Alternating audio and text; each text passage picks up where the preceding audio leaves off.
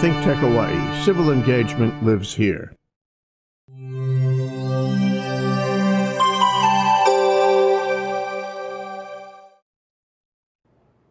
Aloha Hawaii. I'm Eileen Chrisco, and I'm your new friend as we journey to take your health back.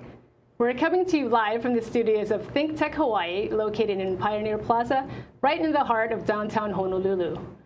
Today, our topic of discussion will be on fascia awareness, training to enhance quality of life. Joining me today is clinical dietitian and exercise physiologist Kelly Marshall. Kelly is currently practicing medical nutrition therapy at Lanai Community Health Center and is co-investigator on a metabolic research study with the Queen's Medical Center here on Oahu. She's been a movement educator for well over a decade, and she specializes in a variety of movement modalities, including yoga, dance, and most recently, fascia-focused training. Kelly, it's great to have you on the show. Thank you, Eileen. It's great to be here. I'm excited to build on all the great information that Anthony shared with us about fascia a couple weeks ago. Yes, Anthony Chrisco was here a couple of weeks ago. He's a founding member, one of the founding members of the Fascia Research Society, and he shared so much information. We wanted him here today again, but he had an exciting opportunity to do some educational work, working with the Fascial Net Plastination Project in Germany. Awesome. He'll be back soon. Good. But I'm excited to hear what you have to say about the application of fascia awareness. Great. So to recap what Anthony taught last week, there was so much information, and I just want to review some of the information just so we're familiar with what fascia is again. Fascia is all over the body, so remembering what Anthony said, where isn't fascia, right? So fascia is not just the plantar fascia that many people have problems with at the bottom of our foot. It penetrates the body. It doesn't just pack things like our muscles. It's all around. Again, where isn't fascia? It's also a sensory organ. In fact, it's the largest organ system of the body. The skin is not the largest organ system. And again, sensory organ. So there are 100 different sensory receptors in fascia. Imagine that, you know, fascia responds to touch. It responds to pressure and load. So we're going to learn how to be able to manipulate our fascia so that we can have a decent response, so that we can really take our health back and reconnect with our fascia. Great. Okay, it's made of cells, proteins, and also water. So normally when I say cells and proteins, my audience just wants to run away. They're not very comfortable with that subject. It's not on their radar, daily radar. So as a clinician, how do you explain fascia? Well, that was a great recap of what we're dealing with when we're looking at all of the scientific aspects of the fascia. And you're right, it is really easy for people to check out when they start hearing things like cells and protein because we're just not familiar with it. So usually when I'm working with my patients or clients, I'll try and paint a picture for them. It's not the prettiest picture, but I actually use the term snotty spider web to give this image of this fluid, this hydrated web. And then I describe to them that this is literally connecting us head to toe, surface of our skin, deep into our cells. It is, like you said, penetrating, it's wrapping around things, but actually we are literally suspended in this web. And so it's very important to acknowledge that because it's what really shows us how the fascia and working with it is able to produce so many benefits. Right, right. So how do they still understand, after that explanation, can they visualize the fascia? No, it's still really difficult to get away from this idea that it's the saran wrap around muscles. So sometimes, I use different ways of explaining it. Like I'll tell them, oh, if I had this magical tool where I could extract your entire fascial network, you would literally collapse to the floor, bones and all. So just to show them how we are truly suspended in this web. I see. So fascia it's responsible for architecture. Yeah, exactly. Okay, I'm thinking about out there in nature. Another example is a wilted plant, right? The plant still has hope, it's not dead, and we can bring life back to the plant by providing water so that the plant can suck up that water and regain its ability to stand. Yeah, its structure, yeah, and that's actually, so that's a really neat example because it truly shows how the water provides structure, how when we bring the fluid into this system that it's able to support us. Another great place that you can look in nature to see an example of this is citrus fruit. So I think we have a slide here for everybody to visualize. If you think about the skin or the peel of the fruit, that would be like our skin. And of course, this is a very simplified example. But if we start to take that peel back, we can see the pith, that white stuff. And it's easy to see how it's fibrous. And then as you start to follow it down around the orange segments, you see how it becomes a little thinner. And then if you continue to follow it, if you were to actually break one of those segments open, if you look down at the bottom of the picture there, you can actually see where this membrane goes down and wraps around each one of those tiny juice vesicles. So this really is the very simple but effective example of how we have different layers of the fascial tissue and how these layers vary in thickness and their composition. Yes, I really appreciate that slide because it really shows how though you have different layers of this fascia tissue, it's all connected. So connection, very important to connect our mind with our fascia and just to keep our fascia hydrated, healthy, and connected all throughout our body since it's everywhere. Absolutely, yeah. The citrus does a great job of showing that continuity between the surface and then deep within the structure as well. Right, wonderful. Yeah. So you're here to talk about fascia awareness training. There's so many training modalities out there. We have cardiovascular training, there's Zumba, there's CrossFit. Is fascial awareness training similar to those modalities? I'm so glad that you brought this up because it's very important to understand kind of where this plays in. So the first thing we need to recognize is that fascial awareness training is not one particular thing, but it's actually a concept that we use to identify and then address the imbalances that we see in body tissue. So we look at a person and we can see, okay, there's holding patterns, here in the hip. It allows us to see where do we have tissue that is actually over lengthened or maybe overstretched. From sitting, our back muscles get overstretched versus where do we have shortening of the tissue where it's a lot more dense and we feel that tightness, if you will. So as you can see, it's much more, fascial awareness training is much more than burning calories and losing weight. It is the foundation to all of the movements that we do, both physical activity related and just everyday life. So depending on the person, later on in the training program, it would be common to see something like Zumba or CrossFit as part of the program that address certain aspects of the fascial awareness training. Okay, I understand.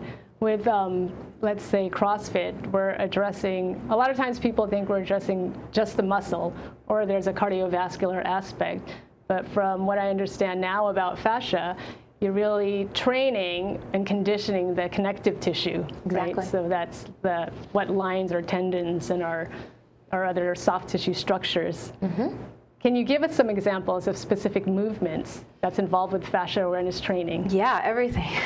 Right. No, truly everything. But yes, it is important to systematize things so that we understand actually what's happening. And this is really the fun part of fascia awareness training and what allows us to tailor it to an individual. Okay, so we're going to get a little scientific here, but it's the best way to understand how certain movements affect the fascial network. So there's 4 primary properties of the fascia. So we start with viscosity. It sounds like a fancy word, but all we're really saying here is that we're describing the thickness of a liquid. So if you think about water versus honey, water is thinner, it moves very quickly, so it is less viscous, whereas honey is a lot thicker. And if you were to watch it drip, it takes longer, it's sticky, and so this comes into play with the fascial network because we're looking for a certain level of viscosity, depending on what we're doing. We don't want it to be too thin, too fluid, but we don't want it to be too thick or sticky either. And so this is the key to finding that right viscosity. Right. When I think of viscosity, I think of motor oil. So motor oil is slippery, and that seems like a property that we want with our fascia, between the fascial layers and between our muscle layers, so that we have a gliding action, right? Absolutely. Yes. And so when I think about honey, you mentioned honey, stickiness. You know that feeling sometimes when you're walking or you get out of bed, you plant your foot, and your muscles just aren't working with you. You feel like something is sticking. You really have to shake it out or do something to alleviate that friction. Yeah, that's the worst. Right. But yeah, that's a perfect example, and I love how you use the motor oil as well, because this idea of sliding and gliding is so important, because if you think about this tissue suspending our organs and our blood vessels and whatnot, if it's sticky and it can't glide, that means that the blood vessel can't expand how we need it to. It means that the pancreas can't function the way that we need it to. So yes, it's very pervasive in how it works. So if we were to talk about what types of modalities affect viscosity, the first thing that comes to mind is actual manual therapy, or what I'll call body work for our discussion. This is like therapeutic massage. So you will actually talk to body workers, and they will say that they can, as they work on the individual, they can feel that change in viscosity in the tissue almost immediately. So it's pretty neat stuff. Wow. So you mentioned massage and body work. What are other types of body work? There's Feldenkrais. Yeah, and these would be different movement modalities that also go into it. And then this actually takes us into our next property. So our first one was viscosity. So the second one we're going to talk about is elasticity. So I've brought you a toy here, old school slinky toy. So elasticity, if we were to define it simply, is just the ability of something, in this case tissue, to be stretched and then to return to its natural form. So you could see this with a rubber band as well, but we choose to use a slinky because the fascia is not always linear. It's not always straight like a rubber band. So the slinky really demonstrates the complex structure of the proteins that are within the fascia. Yes, I do know that collagen has a helical structure. So this winding of the slinky reminds me of that helical structure of collagen. So the winding, talking about structure, probably gives this kinetic, or this potential energy, which becomes kinetic energy, right? Yep, and fuels our movement. And yes, yeah. I would love to have this spring in my step, right? Yes. You jump up and you can decelerate, accelerate again, jump up and down, jumping rope for 2 minutes, kind of like when we were 10. Right, yeah, exactly. Yeah, elasticity is the property of youth. This is what we think of when we think of young people. They're very resilient. They're able to jump off of things and not injure themselves. So yes, this is the property that we're talking about, and this is often what we lose with being sedentary. And so the way that we understand elasticity now, the research is actually telling us that we can train it regardless of how old we are or what we've been through in our lives. There are ways to affect it. So to answer your question about what types of movements are involved with this practice, in terms of elasticity, we're talking about what we used to see with Jane Fonda and Richard Simmons and ballistic exercise, which we do have to be careful with, because it is, as we'll see later, you can injure the tissue. But when done methodically, it is the short burst of almost bouncy exercise that trains the elasticity of that tissue, and it is possible to bring it back. So nice. So what I'm trying to imagine what the fascia of somebody with a sedentary lifestyle would have. Probably less coil, right? Yeah, it just when you mess up your slinky and then it doesn't go back. Yeah, I think that used to be my lower back. So, so yeah, that's a great question. So we've got viscosity, we've got elasticity, so the ability to be stretched and then return to form. So your next toy here is going to demonstrate plasticity. So plasticity is the ability of, in this case, tissue to be stretched and not tear. So this is a very important property of our tissue, especially when we're talking about things like stretching, yoga, things like that. So if you hold this in your hand and you very quickly affect it, it's going to snap, very much like what you would see with an injury. Right. Wow. I could imagine Achilles tendon snapping like this if you don't take care of your fascia. Exactly. Well, hold that thought. Hold the next thought. We're going to take a break here, Kelly. So we're going to have a 60-minute commercial break, and we'll be right back on ThinkTech Hawaii. Sounds good. Hi, I'm Dave Stevens, the host of Cyber Underground, every Friday here at 1 p.m. on ThinkTechHawaii.com. And then every episode is uploaded to the Cyber Underground, that library of shows that you can see of mine on YouTube.com. And I hope you'll join us here every Friday. We have some topical discussions about why security matters and what could scare the absolute bejesus out of you if you just try to watch my show all the way through. Hope to see you next time on the Cyber Underground. Stay safe. Hi, I'm Pete McGuinness-Mark, and every Monday at 1 o'clock, I'm the host of ThinkTech Hawaii's Research in Manoa. And at that program, we bring to you a whole range of new scientific results from the university, ranging from everything from exploring the solar system to looking at the Earth from space, going underwater, talking about earthquakes and volcanoes, and other things which have a direct relevance not only to Hawaii, but also to our economy. So please try and join me 1 o'clock on a Monday afternoon for ThinkTech Hawaii's Research in Manoa, and see you then. Aloha Hawaii. This is Eileen. I'm the host of Taking Healthy Back, and we're on ThinkTech Hawaii Live with Kelly Marshall. Kelly is here today talking about fascia awareness and how to improve your quality of life with fascia awareness. So you just asked me about the different ways that we can affect the fascia. So we were going through the properties. We had talked about viscosity and thickness of fluid and how we want it, not too thin, not too thick. We also talked about elasticity. So this was our slinky showing how we want our tissue to be able to stretch and then return to its normal form. So we finished where we left off with the plasticity. So we had given an example. If you just move into the tissue very quickly, it is possible for it to snap or to tear, and this is what we see with injury. But if you were to take it and give it the time that it needs to extend, you see that it is able to stretch and actually hold that stretch without injuring itself. So this is the defining characteristic of plasticity. And you see this type of work with movements like yin yoga, where you're holding the postures for several minutes. I mean, 2, 3, sometimes up to 7, 10 minutes. Wow. Yeah, and then also with manual therapy, again, with the body work, if you have a body worker that is trained to do traction work, where they actually are tractioning their skin, this is also going to affect the plasticity, the ability of the tissue to release. And this is really where we see the lasting change when we're trying to create space in our body where we're feeling pain or discomfort. Right.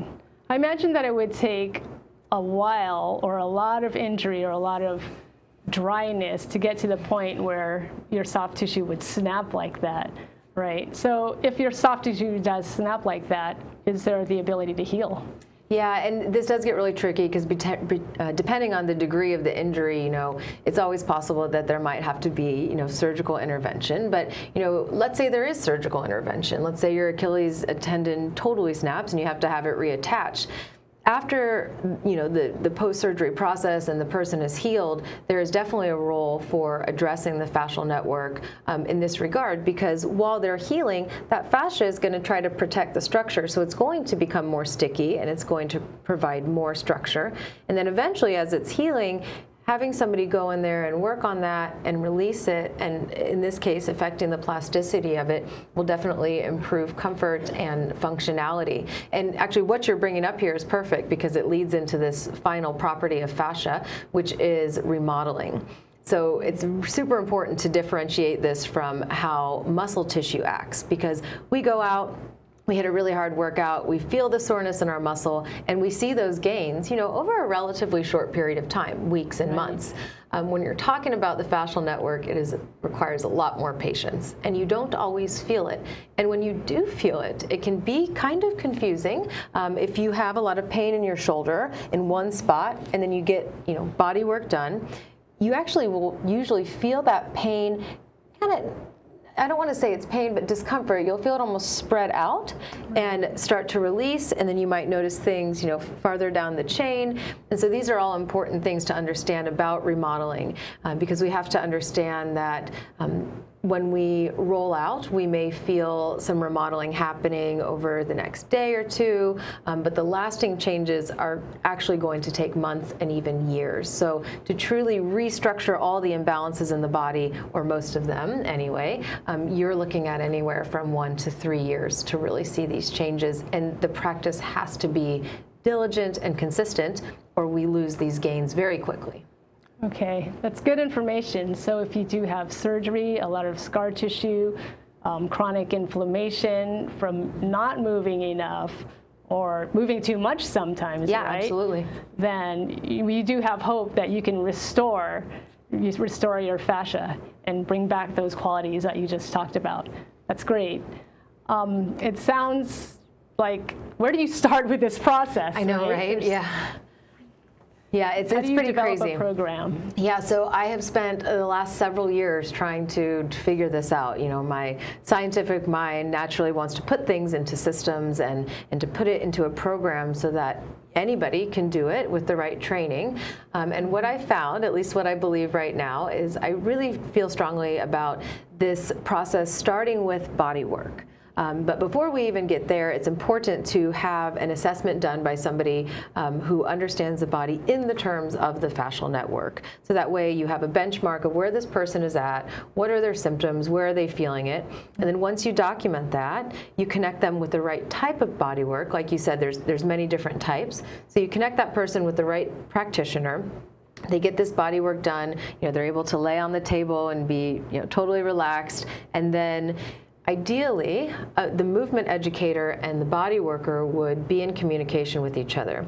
So they start to develop this protocol for this individual to address each of their specific needs in an order that is going to make sense for the body and to be comfortable. The movement educator would also be responsible for teaching self-care practices, which is my favorite part of working with the fascia, because how much can you, I mean, how can you not love the fact that we can, you know, take responsibility and, you know, do most of this work on our own? I mean, there's no committing to appointments or pouring money into classes. You make this initial investment in your health, and then your little team of fascia practitioners gets you to the spot where you can actually maintain most of this on your own.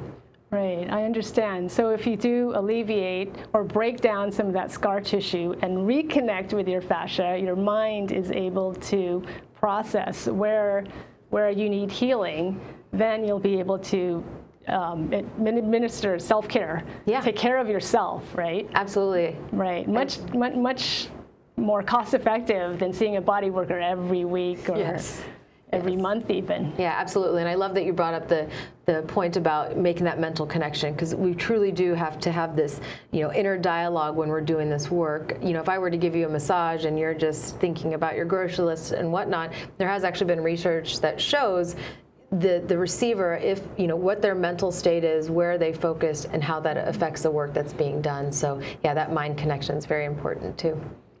So what are your favorite tools for self-care? Oh my gosh, this is a hard one. So there is endless amounts, and it seems like as fascia gains more popularity, it's just tool after tool after tool. So there are hundreds out there. I have a handful of 5 that I like, and, you know, depending on the shape, the size, you know, what body part I'm working, I'll gravitate towards one or the other.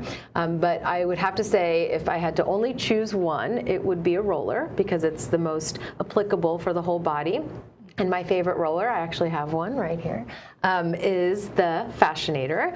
And Anthony just happens to be the one who came up with this design. You know, it seems very simple, but what's important to realize is it's the method of application that really makes the difference. Now, you can see this one, it is pretty hard, so it's important to have that education in how to use it safely.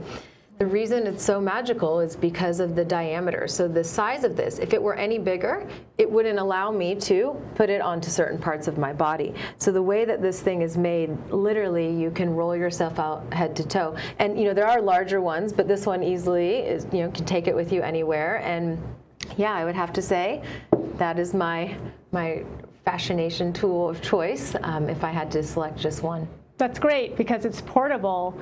And I've learned that that tool and the fascination method, which is a methodical approach to rolling your body from toe to head, has been, they're trying to incorporate the fascination method of self-care into a study for lupus and Sjogren's disease. Yeah. So very, very interesting. That's such a simple tool, such a way to address inflammation. Yeah, and take care of metabolic diseases, maybe. Yeah, potentially. And this is actually the research that I do with Queens Medical Center. We are looking at metabolic function, and specifically we're interested in type 2 diabetes because it is so pervasive. But yeah, it's amazing how just using this simple tool, and you don't even have to do it for that long. You don't have to warm up before you do it. It's very straightforward, but you really can see changes. And as this research starts to come out and we're able to apply these things, we'll be able to say, with a little bit more grounding, like, yes, you do this, and you're able to not only affect muscle tissue and how you feel, physically, but actually what's happening biochemically as well, which is pretty profound. Yes, that is exciting. To get down to the chemical level, the molecular level, and restructure.